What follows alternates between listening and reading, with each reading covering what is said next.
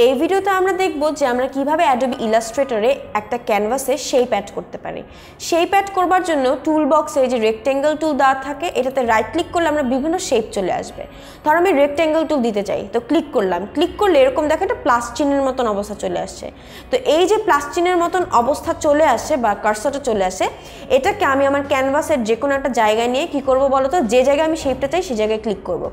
এখানে শেপটা চাচ্ছি তো এখানে ক্লিক করছি, ক্লিক করার সাথে সাথেই কি চলে আসবে বলতো, এরকম একটা বক্স চলে আসবে।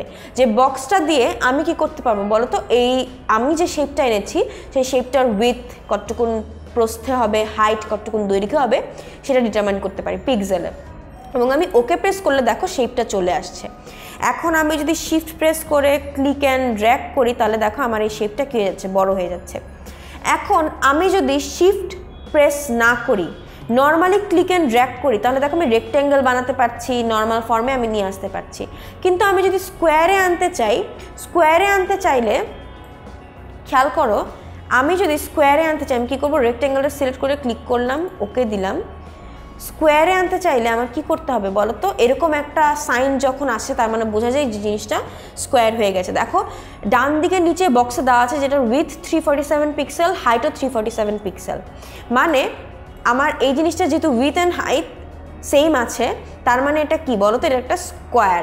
স্কোয়ার যখনই হয়ে যাবে তখনই এরকম একটা কর্নের মতন চিহ্ন দেখাবে। এখন ধরো আমি যদি নর্মালি ক্লিক অ্যান্ড ড্র্যাগ করি তখন কিন্তু কর্নের চিহ্নটা কি করছে না, দেখাচ্ছে না। যখনই স্কোয়ার হয়ে যাবে তখনই এরকম একটা কর্নের চিহ্ন এনে দিবে, যেন বোঝা যায় যে এটা হচ্ছে একটা স্কোয়ার, তখন উইথ অ্যান্ড হাইট দেখা যাবে। তো আমি এই স্কোয়ারটাকে যদি স্কোয়ার ফর্মে বড় করতে চাই আমি শিফট প্রেস করে এই কর্নারের অ্যাঙ্করটা ধরে ক্লিক করে ড্র্যাগ করব। আর যদি আমি রেক্ট্যাঙ্গেল বানাতে চাই তাহলে আমি শিফট প্রেস করবার দরকার নাই, আমি যে কোনোভাবে ক্লিক করে কি করতে পারি, ড্র্যাগ করতে পারি। শিফট প্রেস করে ক্লিক অ্যান্ড ড্র্যাগ করলে কী হয়ে যাবে, শেপটা বড় হয়ে যাবে। আমি সিলেকশন টুল দিয়ে শেপটাকে অন্য সাইডে নিয়ে যেতে পারি। চাইলে আমি কি করতে পারি বলতো, একটা স্টার টুল ইউজ করে দেখো ক্লিক করলে তারা এরকম একটা বক্স দিবে। এই বক্সে বলবে স্টারটার রেডিয়াস কত এবং স্টারটা কত পয়েন্টের হবে। তো দিয়ে আমি যদি ওকে দেই দেখো আমার স্টারটা চলে আসছে। এখন এই যে স্টারটা আমার চলে আসছে, এই স্টারটার উপর আমি যদি ক্লিক করি